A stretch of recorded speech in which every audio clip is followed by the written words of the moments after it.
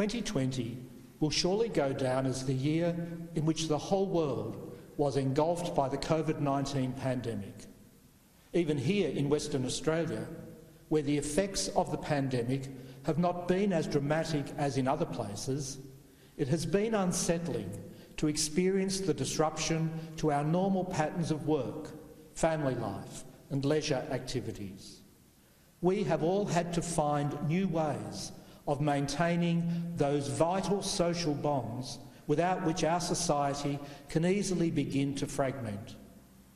Some of us have adapted relatively easily, while for others it has been a real struggle.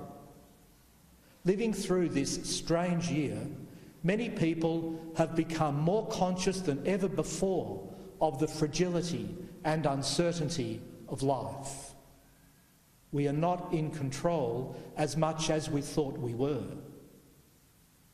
The birth of Jesus Christ, which we celebrate at Christmas, while it speaks of joy to the world and peace to people of goodwill, is no guarantee of immunity from suffering.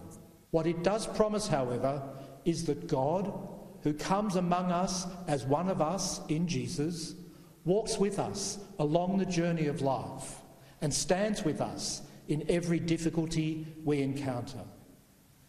It is this conviction which then impels us to walk with each other and to stand in solidarity with each other in the difficult challenges of life. My wish for you all this Christmas is that you might find in Jesus the inspiration you need to be the light in the lives of those you love, which the Christian faith proclaims Christ himself to be for the world.